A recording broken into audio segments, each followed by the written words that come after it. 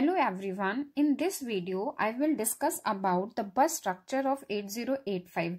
So before discussing about bus structure, what is bus? तो bus is basically a group of line. bus क्या होती है? A group of lines. ठीक है, simple से हम क्या लिख सकते हैं? This is a group of lines.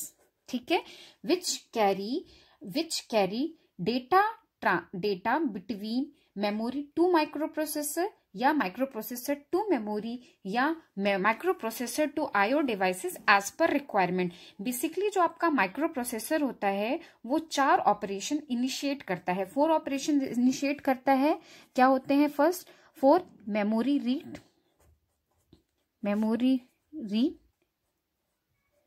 Second memory write,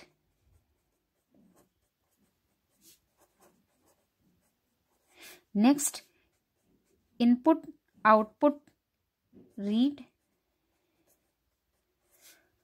input output right.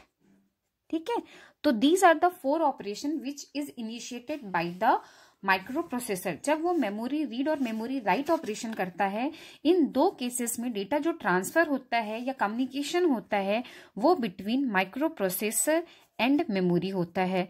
When IO read and IO write operation होता है, in this case microprocessor and IO devices के बीच डेटा ट्रांसफर होता है. किसमें क्या? These are the 4 operation. ठीक, इसमें microprocessor to memory. और अगर हमने लिखा मेमोरी रीड, मीन्स की microprocessor want to read data, means की डेटा कहाँ से ट्रांसफर होगा या कहाँ से माइक्रोप्रोसेसर रिसीव करेगा.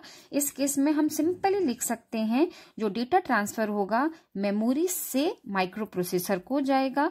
व्हेन मेमोरी राइट है, मीन्स की वी वांट टू राइट और processor want to right on memory. In that case, इस केस में हमारा माइक्रोप्रोसेसर से मेमोरी को जाएगा. क्लियर?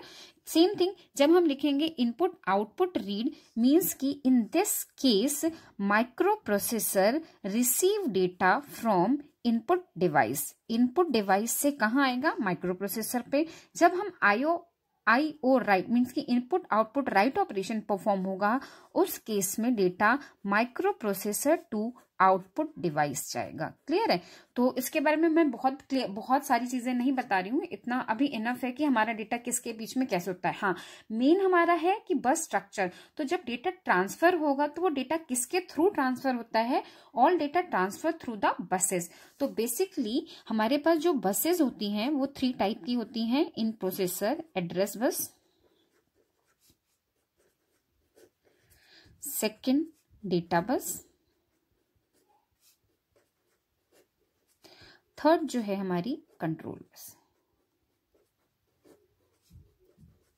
ये हमारी 3 बसेस हैं. ठीक, जब हम बस स्ट्रक्चर की बात करेंगे, हम 8085 की बात करें तो हमारा प्रोसेसर कौन सा होगा? 8085. ये हो गया हमारा MPU. ठीक, now how many address line in microprocessor 8085? Number of address lines कितनी होती है इसकी? 16 होती है. ठीक है, उसकी रेंजिंग क्या होती है? A15 इज द हाईएस्ट और A0 is the LSB side. ठीक है, तो आपका जब हम इस पे शो करेंगे वैल्यूज तो हम यहाँ पे लिख देंगे A0 to A15. ठीक है, अब जो माइक्रोप्रोसेसर जहां भी डेटा को ट्रांसफर करना चाहता है या रिसीव करना चाहता है, हमेशा जो हमारा एड्रेस होगा that will be initiated by microprocessor. ठीक है, ये हमेशा आपका माइक्रोप्रोसेसर सेंड करेगा. मींस की दिस इज यूनिडायरेक्शनल. आपकी जो एड्रेस बस होगी दिस विल बी यूनिडायरेक्शनल. कहां से होगी? Microprocessor to other devices. हमारी अदर डिवाइसेस में क्या है? ऊपर देखिए, मेमोरी से या इनपुट से आउटपुट से कम्युनिकेट कर रहा है. मीन्स की एक तो हमारी मेमोरी होगी जिसके बीच डेटा ट्रांसफर या रिसीव होगा. सेकंड हमारी इनपुट होगी जहां से हमें IO जब रीड ऑपरेशन परफॉर्म करेंगे तो डेटा मिलेगा. थर्ड हमारा आउटपुट होगा. ठीक है, नाउ अब माइक्रोप्रोसेसर रीड राइट या कुछ भी करना चाहता है तो वो एड्रेस कहाँ से सेंड होगा? From microprocessor. तो एड्रेस लाइन हमारी यूनिडायरेक्शनल होगी. ठीक है, ये हमारी यहाँ से जनरेट होगी। Address micro processor to memory आएगा, माइक्रो प्रोसेसर से इनपुट डिवाइस को आएगा, micro processor two output device आएगा। ठीक है, तो this is the 16 bit address line.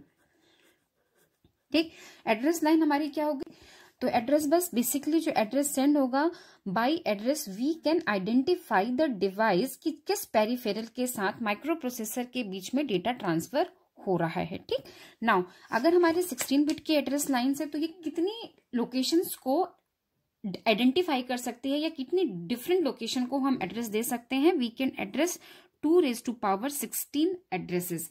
ठीक है, and what is the minimum value, if all 16 bits are equal to 0 तो हम हेक्स में लिखेंगे इसकी रेंज में मिनिमम लोकेशन, जो मिनिमम हमारी 16 एड्रेस लाइंस थी तो हमारे 16 टाइम्स 0 पुट किए, मिनिमम वैल्यू मीन्स की क्या, बिट की वैल्यू 0 हो।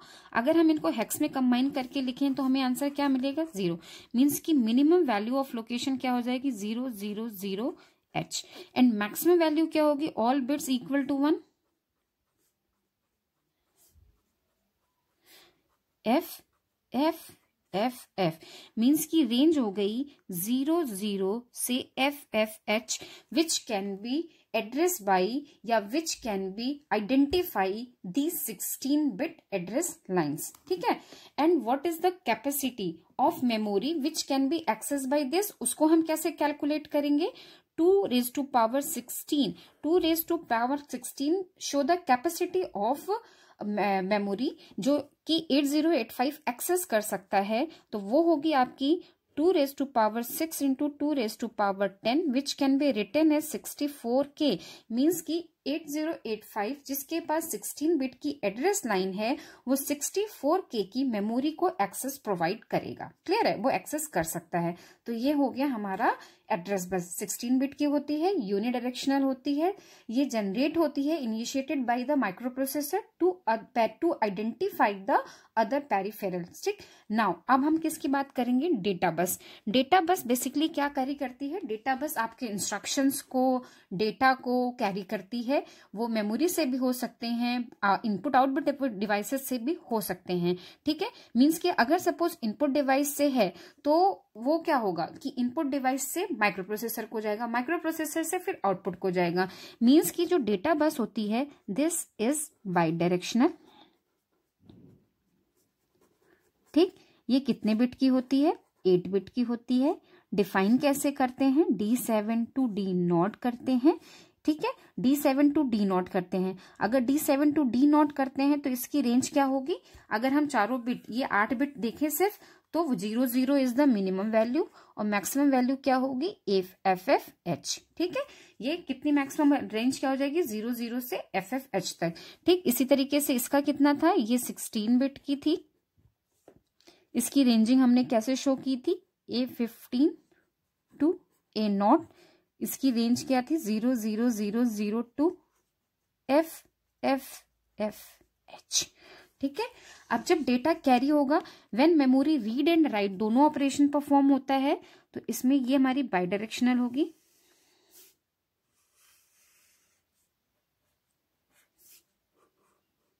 ठीक है, by directional memory read and right दोनों ऑपरेशन परफॉर्म होते हैं, दैट्स वाई यहाँ बाई डायरेक्शनल कनेक्टेड है।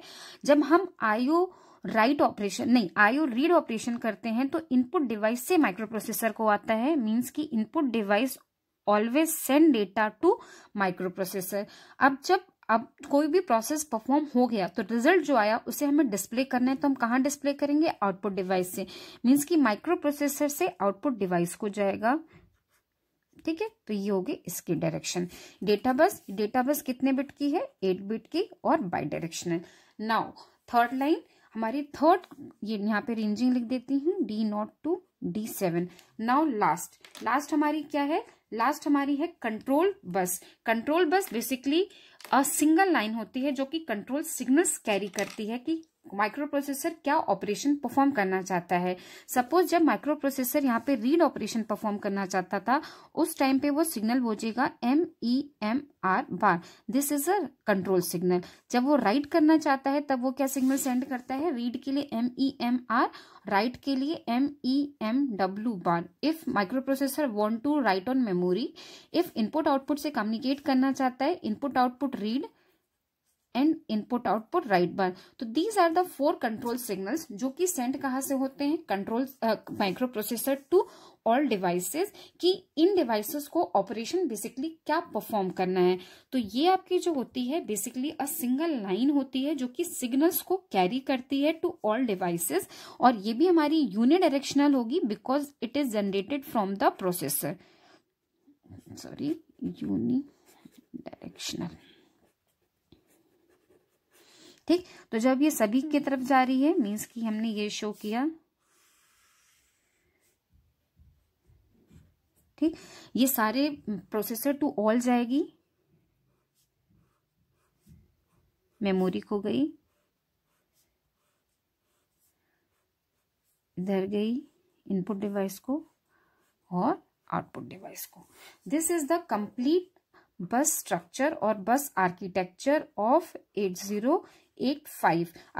ठीक, वन मोर ऑपरेशन जो कंट्रोल बस, मैंने जैसे कि बताया कि not a group of lines, control bus आपकी सिंगल एक लाइन होती है जो कि कैरी करती है सिग्नल्स जो सारी डिवाइसेस को जाते हैं। तो वो सिग्नल्स बेसिकली क्या होते हैं, ये सिंक्रोनाइजिंग सिग्नल सेंड करती है, सिंक्रोनाइजिंग एंड टाइमिंग सिग्नल। ठीक है, जब भी कोई ऑपरेशन होगा तो वो सिंक्रोनाइज होना चाहिए और टाइम कंट्रोल होनी चाहिए। तो वो सिग्नल्स कंट्रोल बस के थ्रू जाते हैं memory, input device and output device को। ठीक है, थैंक यू।